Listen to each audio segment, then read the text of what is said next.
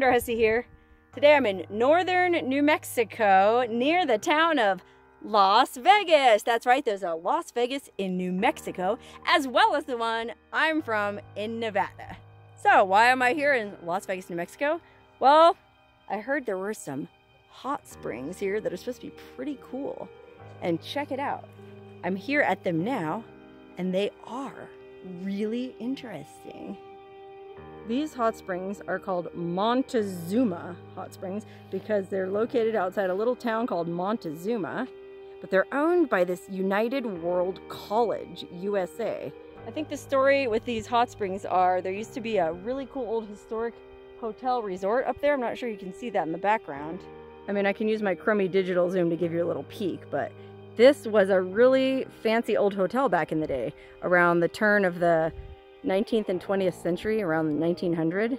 But the hotel closed, or it was sold back in the early 1900s to this guy who turned it into this United World College. I'm not really sure what the deal is, if it's some kind of like humanist university or what, but they still allow anybody who wants to come soak in these hot springs. It's open to the public. It's right on the side of the friggin' highway. You just park your car there, and then you hike down this little trail, and there's a series, there's 3 separate areas you can soak in, and these are some of the nicest springs I've ever been to. It's a little break in the guardrail, and then you just walk right down. There's this little barbed wire stile. I think this is what you would call a stile to keep animals out. I guess there might be deer or cows or something around here. I'm not really sure. But yeah, these hot springs are here, free for anyone to use, even though they belong to the United World College. They basically have this sign posted here absolving themselves of any liability. But it's actually a really nicely preserved series of hot springs. I think there's a group of locals who take really good care of these and clean them up. And you can see they have no littering, please. And unlike any other hot spring I've ever been to, pretty much, there's trash cans, so you can actually throw your beer cans away, which might be one reason why there's not a lot of litter around here. Okay, there's 3 sets of pools here, so I'm going to give you a quick tour of all 3, starting right down here with this first little area. Okay, this thing here looks like it might be some kind of a source. There's that hugely heavy rock sitting on top of that 55-gallon drum lid. I wouldn't be able to move it to open it up, so it'll have to remain a mystery. But if you look down here, it looks like that's kind of where the source water is coming out of. So there's a little tub here, big enough for just one person. And what I like about this is it's got that nice sloped back to rest your back on. And then you could just look right up, if it was nighttime, at the beautiful starry sky. Right now, of course, it's daytime. But the water in that pool wasn't very hot. So we kept on going. And right over here, there's a couple other pools. And these are really neat. Apologies, that's my friend Scott sitting there. There were a bunch of people when we got here, but apparently we scared them all away. Look at that, how cool is this? This is like a remnant of the old bathhouse, these 3 tubs. Amazing. And then there's this beautiful creek or river flowing just below, so you can go in for a cold plunge if the water is high enough, which I guess it isn't right now. It's kind of murky. And there's these really cool stick fences like you see all over New Mexico. This looks like it's maybe just kind of like a little private changing area back here.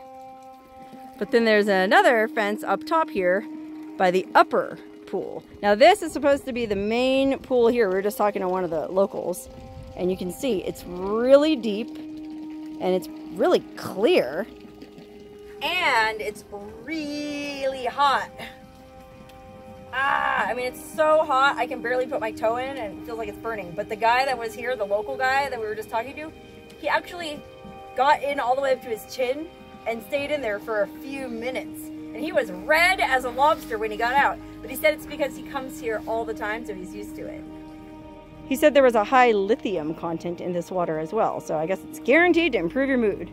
Now, if that top pool is too hot for you, which it is for me, they've got a little outlet here that goes down and comes out this pipe and fills this second pool, which is also a little bit too hot for me. So then you go down here, there's a third pool, and this one here was just right, like Goldilocks said. I soaked in that one earlier, and I don't want to get back in and get wet again, so I'm just going to go ahead and show you the other 2 areas of pools so you can see for yourself how neat this place is. Before I leave these upper pools, though, it's kind of cool to see the names of the people here who presumably are locals who take care of this place. And they carved their names into it when they cemented this over. It's really neat. They've done a lot of nice work here, actually, all this stonework. Some of it's probably from, or much of it's probably from the original old resort that was here. But a lot of it looks to be a little bit more recent to me. Like over here, they have all this hippie stuff. It says, "Peace on Earth," with these kind of like hippie tiles. And then it looks like they built this really rickety stick fence up here along the side too, which probably isn't very functional, but it looks nice. Okay, the other sets of pools are down this trail. I mean, you could just walk along the highway there if you wanted to. It's a little bit easier. But if you're worried about getting hit by a car, or if you're wearing a bikini like me and you don't want to get honked at by every car that goes by, you can just kind of walk on this little trail, and then you're hidden somewhat by the bushes. Okay, here's a little stairway heading down to the second set of springs that you can see right up here ahead. Okay, down here we have this giant concrete tank. I'm not sure what's in there. Some kind of plumbing works or something, maybe from the old resort. Got this big metal cover on it that I guess people kind of write their names on. And then down, I thought this was really interesting down here. These two super deep, really creepy looking portals into the void. I mean, it's deep. You probably can't see because of the reflection of the sky. Maybe you can. There's coins at the bottom. Actually, if you look at the bottom right hand side, you can kind of see a penny reflecting. So you can see the bottom. They're not that deep. But something about the way these these tubs just look like these gashes in this creepy void. I don't know. They're just kind of creepy to me. And these tubs here are super hot. I mean, hotter than that deep one up top I just showed you. Can hardly even put my toe in these. Although the local guy was telling us that the temperature in all of these tubs varies depending on what time of year it is. So he said sometimes these are the hottest, and then sometimes that one we were in is the hottest. You never know. I guess it just depends on the time of year. Uh-oh, I can hear thunder, so we better not stay here too much longer. Don't want to get caught in a lightning storm. And then also, look at this. Yikes. Dangerous mountain lion seen in area. Be observant. Yikes. I better be careful. Okay, we'll go check out the third section of pools real quick, and then I'm going to get out of here. Before we go over there, I just wanted to point out how cute it is that they put these little benches and chairs made out of logs and 2x4s, 4x4s, whatever that is. It's so cool. I love when people take care of stuff. Okay, let's blow through the rest of these springs and get out of here. You can see it's a really nicely well-trodden path here from one spring to the next, or from one group of springs to the next. Seems like the kind of place you might be able to spend all day at if the weather was good. I'm sure it's beautiful in the winter too. Okay, so here we see a really creepy stone bathhouse off in the distance from the old resort. And there's a tub there and a tub up there. Let's go up top first. Okay, here's the upper pool over here in the third area. And you can see there's another one of those stiles and staircases coming down from the road there. So you could park there as well. But this is a really nice tub. I actually was soaking in this one earlier because this was as close as I could get to the perfect temperature. But even this was a little bit too hot. Look how clear the water is. This cloud's reflecting in it. It's so beautiful. I'm really bad with guessing temperatures, and I didn't bring my thermometer with me, but I would guess that this spring here was maybe like 104, 105. I mean, it was the hottest that I could handle. I was able to get in it all the way up to my neck, but I wasn't able to stay in it very long, like 5 minutes. So I would guess maybe 104, 105. It was hot. Actually, that's my beef with a lot of hot springs that I go to, is they're not hot enough. So I guess I met my match here. These ones are almost all too hot. Okay, so that's the upper pool here. And then we go down here to that second one we saw. And there's also a third one over here. So let's go down to this one first. There's kind of like a little stone pathway we can walk on. Not have to get our feet all muddy, because it is kind of marshy down here. We're basically right down in this creek bed. So here's another pool that sort of is a annex off of this pond. And neither of these are very warm at all. They're pretty tepid. But up here, this pool here, well, this one was also kind of tepid. It wasn't warm enough for me, but it's a beautiful little pool. Again, look how clear the water is. Oh, wow, look, you can see all the bubbles coming up in it. It's the hot spring. source. I love that. Oh, wow, you just see these random bubbles and burbles here and there. That's hot gases coming up from the earth. Look at that. God had beans for dinner. But oh my gosh, what a gorgeous little hot spring this is. I love that it's owned by this World College, but they didn't close it off. They still let people soak here. It's really impressive. And even more than that, I'm impressed that the locals keep this place so tidy. You can tell, I'm sure people litter here. I did see some soggy diapers up top, but whoever takes care of these springs does a really good job coming and picking up the trash. So whoever you are, if you're watching this, my deepest, sincerest thanks and appreciation and respect goes to you. Okay, so this last little group of springs is right up here by this old stone bathhouse, which I think used to be something to do with the hot spring resort. I mean, I'm guessing this was kind of like the bathhouse area, and then that castle that we saw up on the hill was like where the hotel rooms were. And there was some kind of trail or something that led off through the woods so you could get back to the hotel. I'm not sure. But this thing here is locked up tighter than a you-know-what. So unfortunately, we won't be able to go in and poke around, but I can at least lift my camera up and peek through this window. Maybe we can see something. I'm really short. Let me see if I can get up here. I don't know, can you see anything? I guess that's where they had the changing rooms at the administrative offices or something like that, or maybe the check-in. Boy, who knows, but it's a really cool old stone building.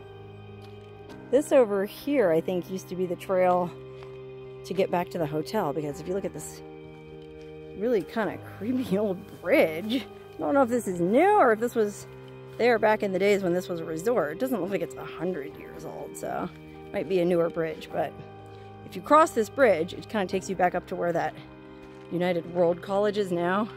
I'll just give you a little peek at this beautiful creek.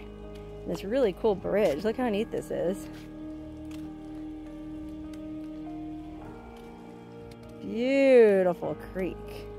Like I said, if the water was higher, it'd make an awesome cold plunge. You could do a really nice cold, hot, cold rotation with that hot tub. I mean, the only downside to these springs that I can see is because they're right off the friggin' highway, you have to wear a swimsuit. There's no nude bathing allowed, which is how I prefer to soak in a hot spring. But, you know, I'll wear a bikini if I have to. Not the end of the world. Anyway, even though you can't get naked here, it's still a cool hot spring, and I really enjoyed stopping here. Just because of the really interesting history and the variety of pools. And it's just a beautiful friggin' place to soak. Worth suffering a wet, soggy, cold bikini for. Okay, now I left the hot spring and drove up the hill to the old resort, or what used to be the resort and is now this United World College. I guess the philanthropist Armand Hammer bought the old resort and turned it into this kind of humanist university. And there's this really interesting attraction here called the Dwan Light Sanctuary that looked really interesting online. So I'm kind of curious to check it out. It's free to check out. You just have to go to the Welcome Center and let them know you're here. Look at this. So weird. This is this big white dome with all these weird, like, acrylic prisms in the window. I don't know if you can actually see in that one. Well, you probably can't get the camera. It's got, like, rainbows coming through it. Really an interesting big white room. In a white room with black curtains at the station. I guess they do, like, ceremonies in there? I don't know, it's weird. But it's overcast today, so I'm not seeing any crazy light reflections or refractions. Like, I guess if you're here on a really bright day, there'd be all kind of rainbows shooting out of these things. Huh, look on the ceiling. It's even more. I think you're just supposed to lay on one of these benches and look up and, like, meditate kind of a thing, because there's all these weird little, like, altars with these little dishes on them. And then there's, like, a back storage area with these cushions that you sit on for, like, meditating. It's my friend sitting on one. Yeah, I don't know. It's really a weird place, but I love it. It feels like I'm in 2001: A